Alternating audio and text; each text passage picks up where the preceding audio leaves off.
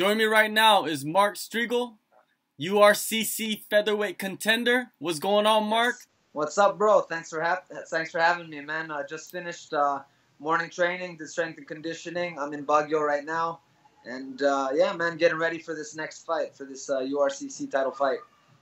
All right. Speaking of the URCC title fight, when exactly is it scheduled for? Because it's hard to find out anything about this fight.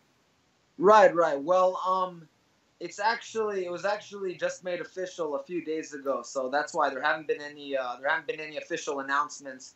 But yeah, it's good timing with this interview because I just found out that it'll be August 25th at the Cove, which is Okada Casino in Manila. So August 25th, that's a Saturday, and I'll be headlining the card against Do-Gyeom Lee for the URCC featherweight title.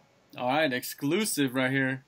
Boom. Yeah, boom. That's good to hear because I know you've been wanting this fight for a long time now. Yeah, most definitely. Do-Gyeom Lee, he's I think he's a pretty arrogant guy. I think he needs to be humbled, and it's one of those things where I don't like him. I know he doesn't like me, and yes, it's gonna make for an exciting fight for the fans for sure. Yeah, let's talk about that a little bit. You stepped into the cage at URCC Bet 6 last June. Yeah. Am I correct? And you confronted him. Well, no, that was. Oh, right. Yeah. The last bets card where he fought in the main event against a Filipino fighter, and yeah, I confronted him. That was the second time actually we had one of those.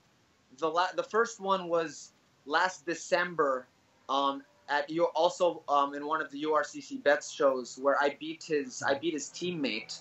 I beat his student in the main event in URCC Cebu. And after the fight, he stepped in the cage and he said, "You just beat my teammate. This is just my training partner. What do you think I'm gonna do to you?"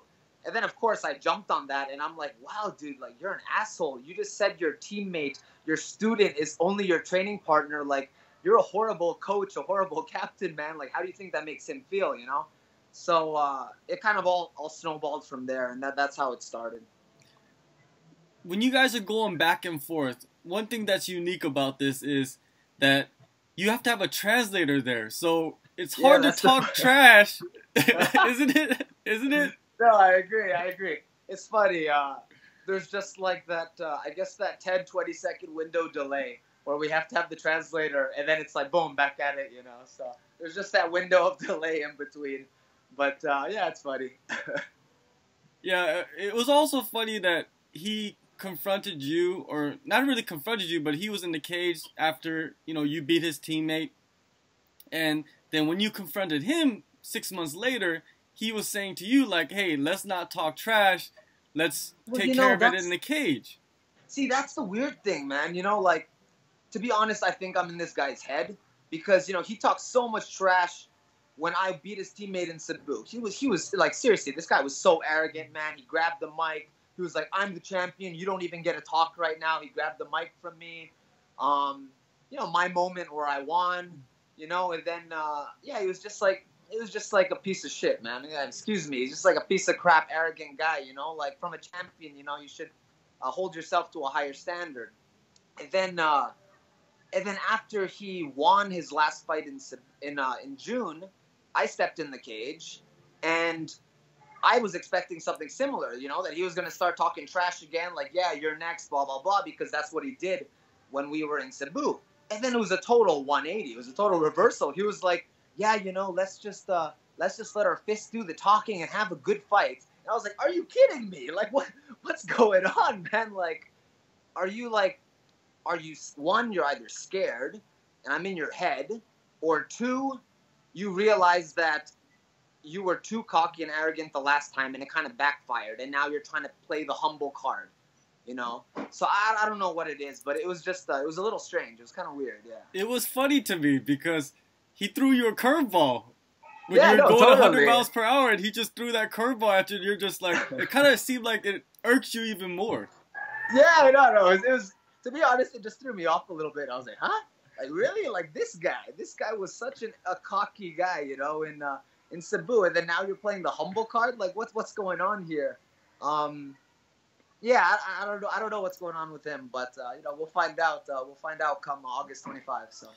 Yeah, it's great to, you know, have this back and forth. It builds a lot of hype for the division. It builds a lot of hype for the promotion and for the fighters also, because you're a veteran and he's a guy that's coming up, so he wants to fight somebody like you. He needs to fight somebody like you to challenge himself, right? He can't just beat guys that are 3-0 or 4-5. He needs, you know, a tough guy.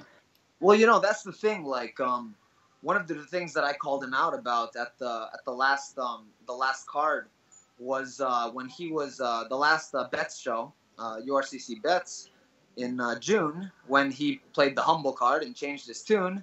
You know, I heard word on the street was that he was asking for a tune-up fight, for that to be a tune-up fight.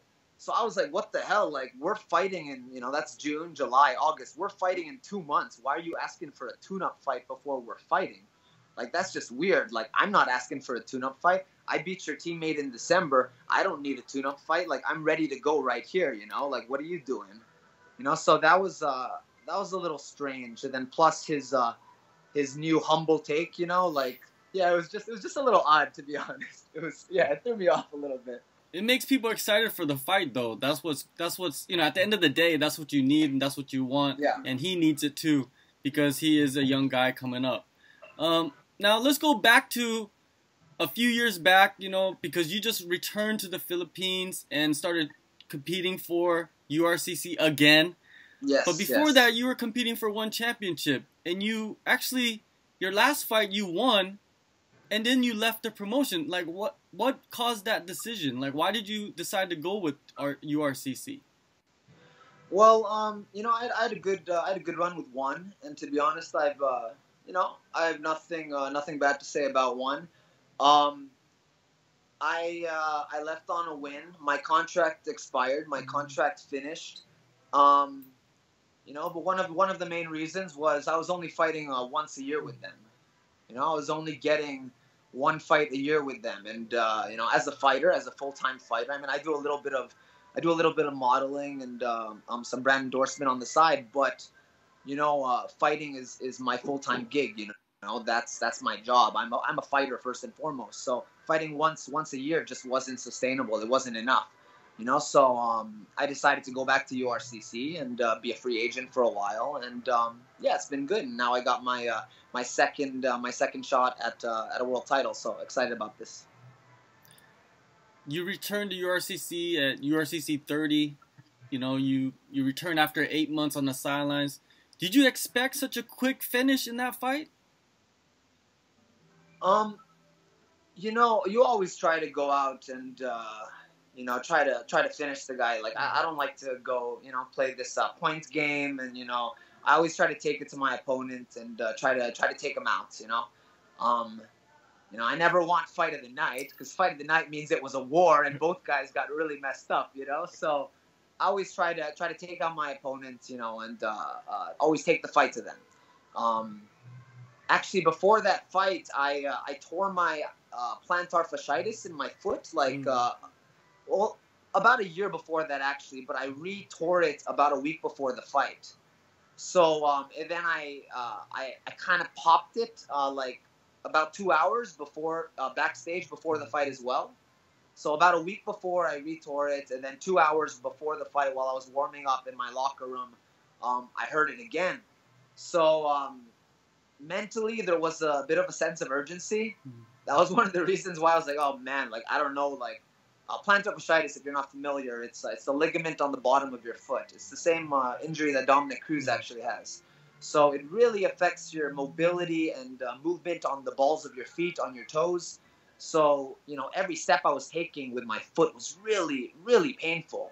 And I was thinking like, wow, I have no mobility right now. I'm about to fight in like 10 minutes. I have really bad mobility. I have maybe 1 round, probably 2 rounds max left in my you know, in my foot before mobility completely goes out the window and adrenaline just like shuts out, you know.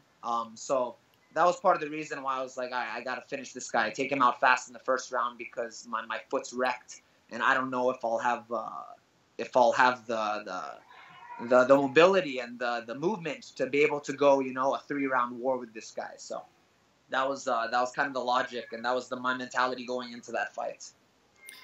Did that injury affect you in your fight that December? Yeah, definitely. Definitely. I had a horrible, you know, well, not horrible. I mean, I'd say not the best training camp. I barely did any running for that camp just because my feet were wrecked. Yeah, like jump rope, I can only do jump rope for a few minutes on the balls of my feet before my feet would give out. It's a weird injury, plantar fasciitis. I mean, it mainly affects runners and people that do a lot of movement and exercises where they're always slamming their feet onto the mat. And for someone with a fight style like mine, where I like to be mobile and dance around on my feet, it can be a pretty common injury. So yeah, it definitely did affect my December fight and my August fight before that at Araneta. But yeah, no injuries right now. I'm feeling great. My feet are both great. Haven't felt this good in a long time, so I'll be ready for August. Yeah. How was the recovery? Was the recovery something that came easily, or did you have a lot of obstacles throughout the year? Oh, a lot of obstacles. Plantar fasciitis, it's a ligament. It's a very thin, fibrous ligament. So, like all that don't get a lot of blood flow, they take a lot of time to heal. So it's really just like a waiting game. And I had lots of different kinds of treatment. I had PRP at one point. I had cortisone shots, but cortisone shots aren't that best for long-term recovery. That's more short-term. Just a lot of ice and a lot of rehab and a lot of stretching and just building up that strength over time. But really, it's a time thing. You know, with any ligament injuries, it's really a slow process. Yeah. Well, now you're back. You got the fight you wanted. Good to go. You're 100%. Exactly.